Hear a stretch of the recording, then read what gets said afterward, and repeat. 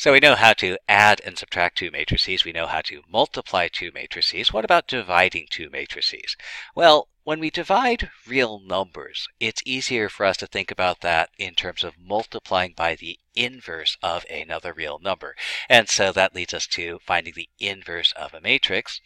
And we'll present an algorithm for finding an inverse, but remember that algorithms can be replaced by software that is free or very, very, very cheap. So while we'll present the algorithm here, you should understand why the algorithm works. And you can either do this by thinking about what the problem of finding an inverse really is. It's really setting up a system of equations for a particular matrix product, and then that translates into what we're about to do. So here's the algorithm. Suppose I want to find the inverse of some matrix A.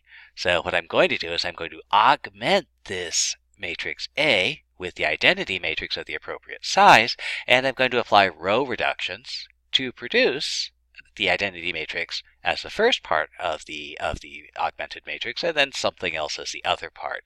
And if I can do this, and there's no guarantee I can always do this, but if it's possible to do this, then this matrix over here is going to be the inverse of matrix A. So for example, let's say I want to find the inverse of this matrix.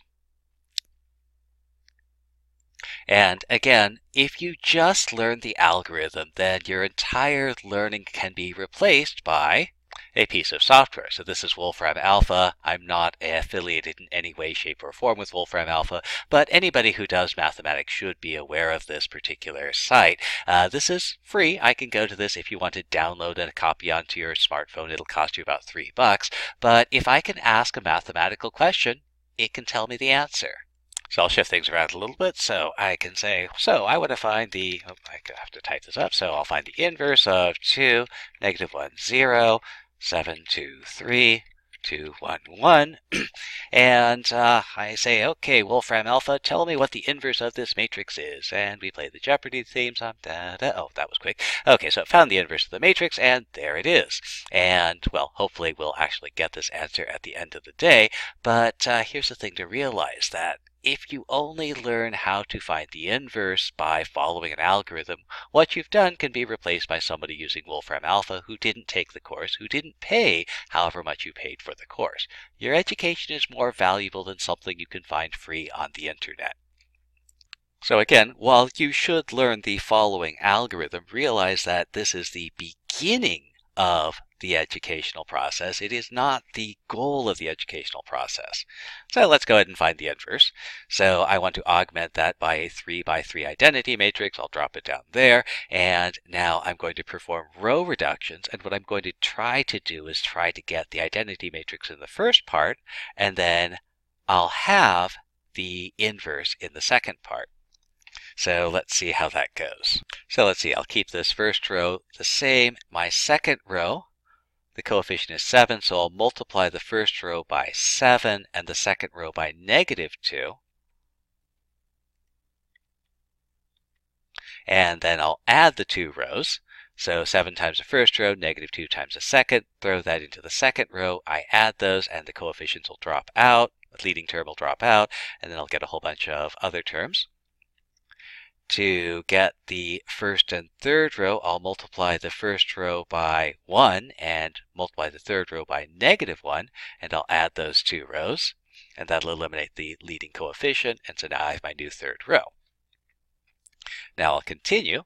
Again, I like the first row, second row, and now I want to get this third row, so I'll take that second row, I'll multiply it by 2. I'll take the third row, multiply it by -11, and that will give me line up my coefficients, and I'll get my new third row. And we have a matrix that's in, we could think about this as quasi-row echelon form. First non-zero entry is above a bunch of zeros.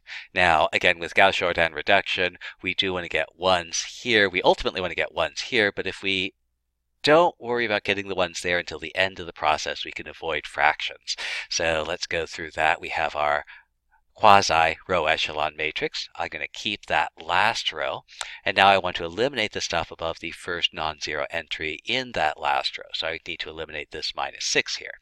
So I'm going to take my two rows here, And I'm going to multiply the third row by minus 6, and I'm going to add it to that second row. So there's my third row. There's my third row times minus 6. There's my second row. I'm going to add them, and that gets me a new second row.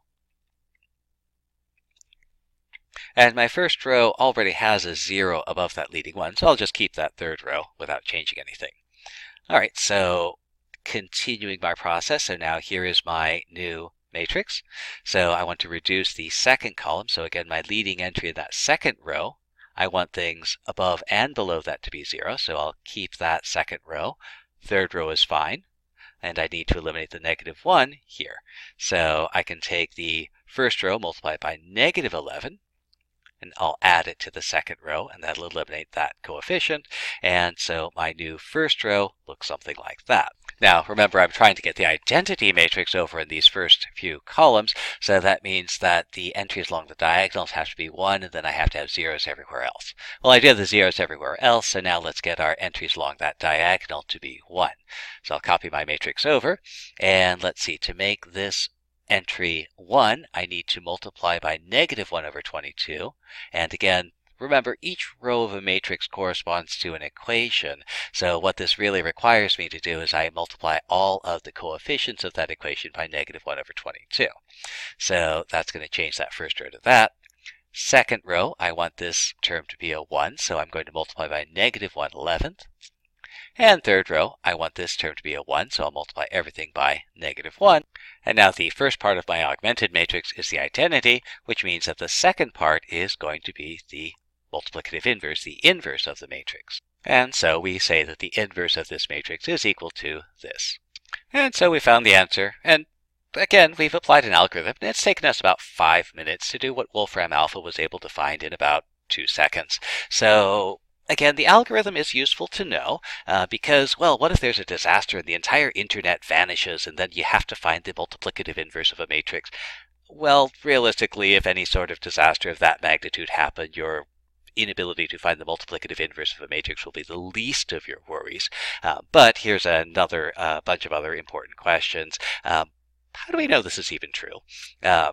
It's on the internet, so it must be true, but it'd be kind of nice to have some independent way of verifying that this is actually the multiplicative inverse of this matrix. But the other thing, again, is that the process for finding the multiplicative inverse, this particular row reduction technique, does emerge as a way of solving a particular type of problem. And if you set up the problem that you're really trying to solve to find the multiplicative inverse, then why this process works becomes self-evident, and it is the understanding of the origin of the algorithm, it is the creating of the algorithm that is really the important thing. Following the algorithm, again, a cheap, free computer application can do that, and your education should be worth more than a free or cheap computer application.